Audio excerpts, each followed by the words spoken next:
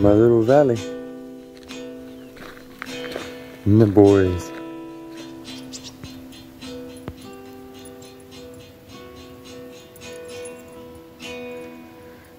We're in a section of Butts Creek here south of Pope Valley, California. One of the only real sections where you can get down to it because it's got a flower preserve in the front, allows you public access, and it runs deep into some private ranches and private land beyond this. Lots of beautiful cherts and quartz mixes. Fairy castles that me and Olive built. Sunset going down. And the dogs. The dogs are here somewhere. And I'm here. Here he is, Indigo. And we're shooting footage on the phone. See what it looks like in this medium, because I'm always using two other different cameras, a GoPro and then a Handycam. This creek, we just recently discovered some of the greenest bowenite that I've seen in a while, anywhere. And the water's flowing in it. This is the story with most of my part of California, is there's a little water, which is better than none, because it was none for a while. Let's see what the dogs are up to. This is actually the confluence of Butts Creek and then another creek that comes in out of Snell Valley and join up here. So some people don't realize if you go up and over the rise here, there's a whole other creek. So we'll go look at what those gravels look like.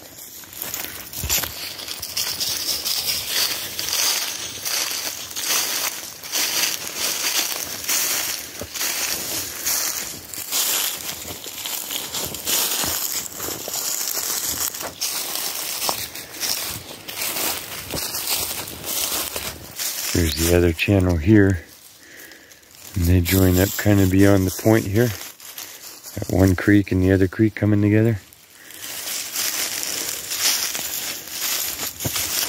And it's still ranch land out here, which is rare. California's very developed out. No houses and no grapes, so you get a kind of sense of the meadowland that used to be everywhere. Let's go look at that gravel patch. And that right there looks like another big old gob of bowenite. It's kind of got that blue-green, but there's a lot of them in this creek. Ooh. All the different shades. Now that I've realized it comes in different shades, I'm looking for them. I really like the lighter nephrite tones. Dog beat us there. He's an outdoorsman now. He ran through miles and miles and miles of this stuff.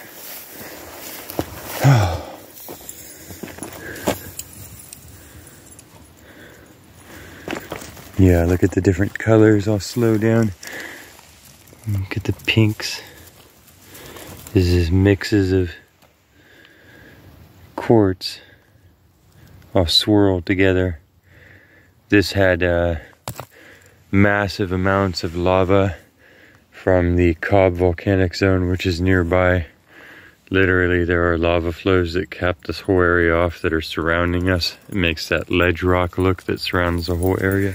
So a lot of heat and a lot of change and a lot of silicates to start with.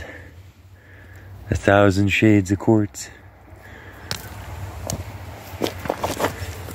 Some real pure, just massive quartz. And then bits and bobs of every color. And the chert here is just absolutely swirled and boiled and yeah. It was ocean a long time ago, and it's gone through rust and volcanism and all kinds of things. Look, Moore's got everything wet for us. Very bubbly, bubbly stuff. And more pure, you can see this is a slab of ribbon chert. You can see the fine clay that kind of forms between the layers and makes the layers of ribbon chert. And the purity of it. Somebody collected a bunch of white quartz and left them there. Undoubtedly because they found something even cooler. Or have enough of that already, but can't resist collecting it. Ooh. Look at the green of that. Wow. Not bad, not bad. That's going in the pocket. It's a type of leafy serpentine, not a bowenite, but kind of like the veneer layers that are in it. Almost nephritic. Take that home and look at it closer for sure. Give you a scan of the ground. All the different colors. I've been told sometimes I don't give enough time to look at rocks, and then sometimes I feel like I'm boring you. But then when I'm watching other rock hounding videos, oh, I always want to look at everything more and more and more. So, try and strike that balance. Ooh, see, there's a piece of bowenite right there. It's small. You can just tell. The granulization of its surface. Kind of been beaten on by the water and there are the rocks around it. What are you guys doing? You're being wild and crazy.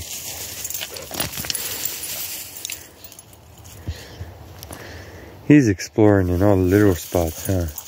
Oh. That's what I mean. Nothing stops Mars. There's another gob. Pretty sure. I give each one of these a little slice on the corner, put a flashlight through it, and then they go into the stockpile.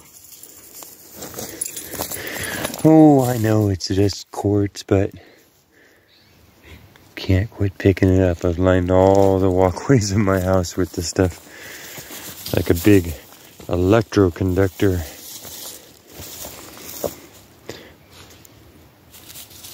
Go see what the dogs were looking at here. Oh, big pool. Yeah. And the fires have been through here, of course. And this is the aftermath. But green stuff sprouting up through it.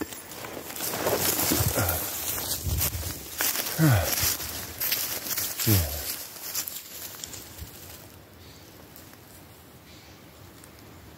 You. Thanks for taking a walk with us. Just kind of felt like sharing it with you. Look at some rocks. Look at the world. These are the short days. And, this is what I'm up to. At least for this part today. Spent a lot today hiding inside, and I'll probably go back to that. So don't feel bad if you are too. Old mercury mines up there. And caves. There's still a lot of things I want to show you. Please stick around.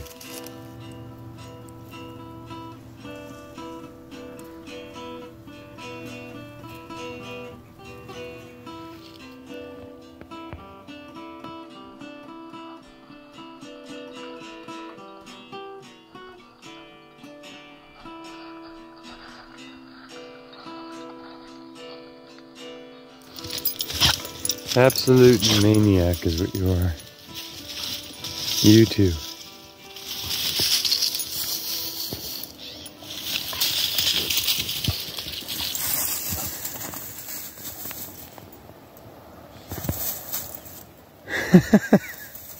What do you think about that? Kind of wild? Kind of wild.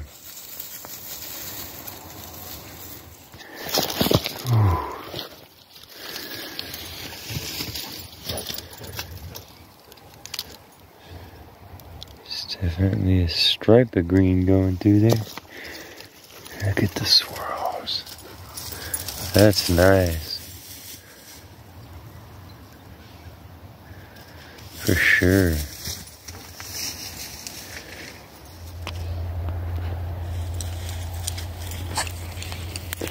Yeah, this was just bone dry for way too many months.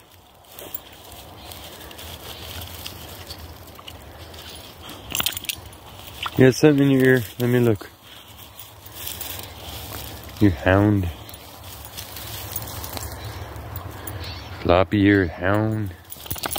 Let me look. So what elder looks like at this time of year? It's the end of December in California here.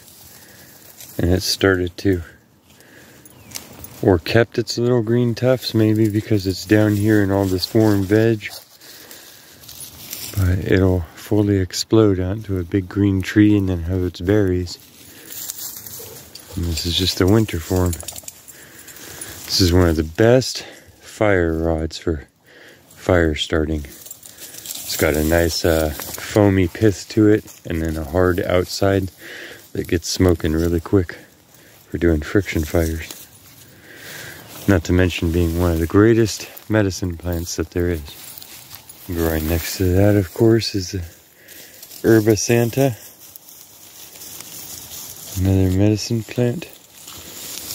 It's some of the stuff that's left green this time of year up here is the more hardy medicines. Giant tar weeds that stuck up out of the... You can still tell it's a tar weed by the stickiness. Big boiled up chunks of chert here. Still given away by its light tones of the greens and then the layering that it is. You can tell it's a sediment creature. Just distorted almost beyond recognition.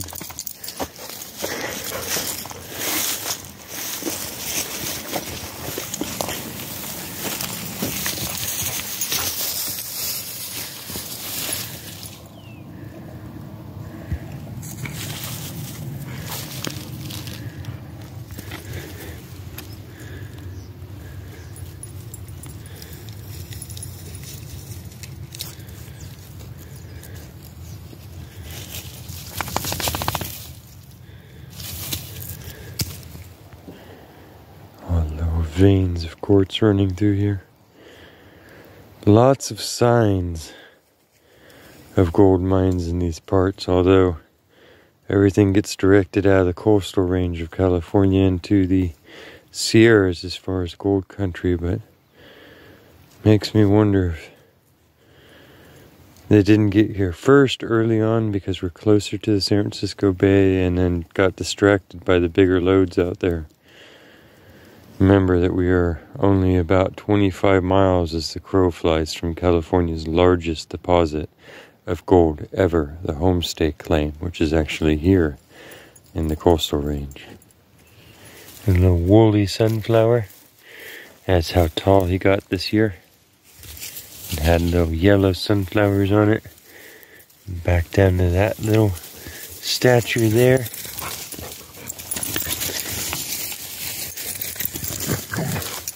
You guys are crazy. You guys are crazy. You're crazy. Jeez, this is where you have to take them for walks.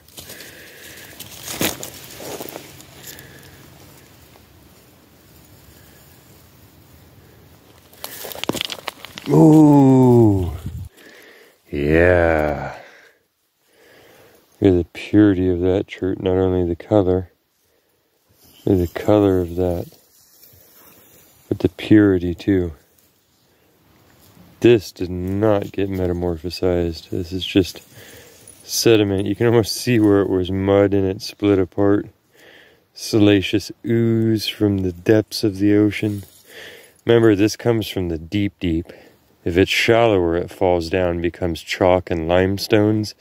It has to be in the deep, deep where the water becomes so acidic out in the depths of the ocean that it dissolves all the little microorganisms' bodies to just the silicate is left.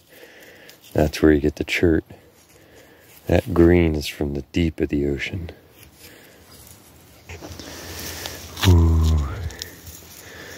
Another little green nugget. Loving that shirt. Look, this is with no light too.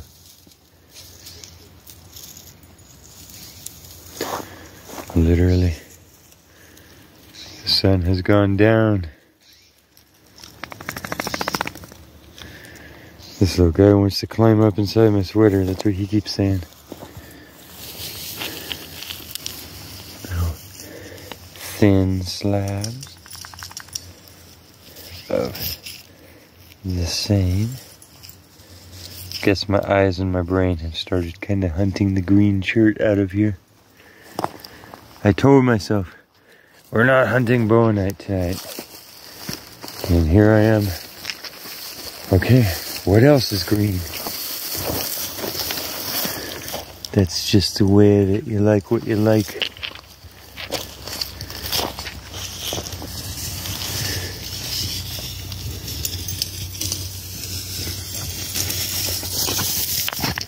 Wow. These guys, I'm telling you.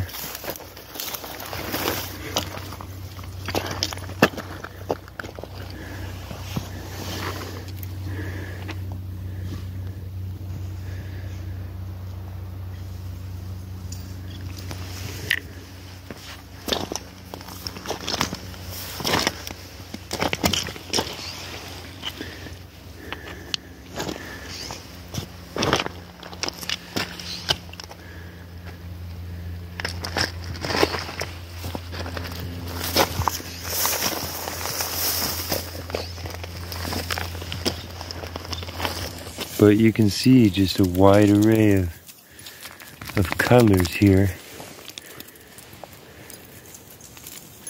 It's not the gemmiest creek, although, you know, I have found, like I said, the most purest green bowenite in this water system anywhere. And,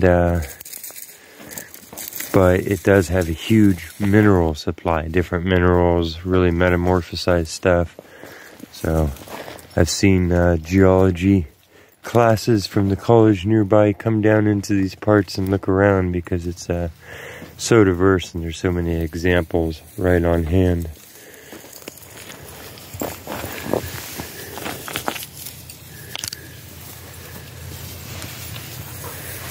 Okay, well, I think we're gonna go back in soon for the evening here. It's made it down through all my layers. It's getting down to 22 degrees every night. So I went and got a bunch of firewood and we're all stocked up. And this guy likes to lay there and pant for like 3 hours and you can't move him away from it. He's ridiculous, but yeah, he's probably making up for it. No more cold this winter. Man, this little guy is already a desert dweller, so he spends most of his time trying to be warm and get in with people. So thank you for joining me on this little quest. A little rock hounding wander here. Evening dog walk.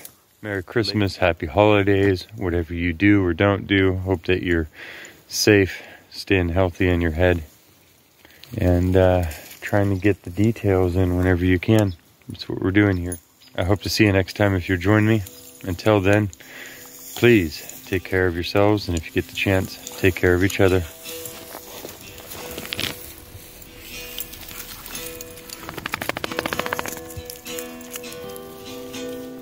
Quest on.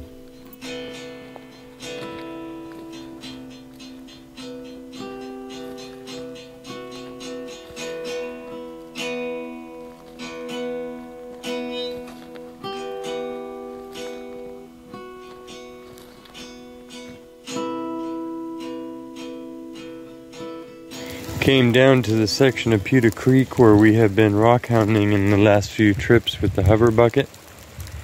This is what it looks like now. This is where we drive down and park, go down the dry boat ramps. That's why this place is called a marina. When it's full, you can actually take your boats and stuff out to Lake Berryessa, which is about a mile down. This is actually the river, the main river that fills it in. This is what it looks like. So it's full, it fills all the way up to the top of those banks, comes all the way across to where I am, And in the old years before, we've always had droughts in California. I've never known a period of time when we didn't have reoccurring droughts out here. That's why they built all the reservoirs about, 80 years ago now. All of the reservoirs, but our populations have increased. So even when this fills all the way up and the lake is all the way full and spilling over its glory holes and stuff, this still drains out pretty quick because there's so much usage downstream. Our populations have swollen and swollen, so hardly ever does it sit here. This was the boat ramp that would have been here in the, probably the 80s. And then this one is one that gets used when it's high, and then down there in the trees where it goes even lower is the last resort boat ramp. And then usually it's just a channel by the end of summer traveling along there, and there's the stumps of the old trees that are still sticking out sometimes, and you know, that just shows it hasn't been long enough for them to rot off, since this was just a river coming through here, and it was only flooded in the 1950s and beyond after the dams were finished. So it's been a quick cycle of getting everything built and having enough water, and these reservoirs all looking super tall and full, and then having the population swell and swell. And then every time that you have one of the El Nino, La Nina cycles come through and it gets dry for the El Nino part, you end up with really low levels and a bunch of people drinking out of the same bucket with multiple straws, and it goes down very quick, shockingly quick, especially if you haven't been here for a very long time watching the whole thing. So, but yeah, that's the craziness of this, is we were just out walking all through this. You can see the grasses and stuff down here. Those are 2 inches underwater, and then the gravel beds over to where the channel is. So no rock hounding here for a few days. Yeah, we'll let the water go down, it'll be silty and the rain will wash off all the rocks. Thought it was going to be the perfect day. We missed the perfect day about 4 days ago, I think, when everything was wet but not flooded yet.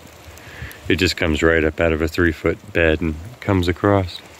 But every creek leading into this and all through this area is tearing itself up and churning and burning and swishing all the gravels around. So everybody that gets out of their car and looks for any gravels in this whole part of the state of California in the coming months will be looking at fresh gravels. So Happy New Year.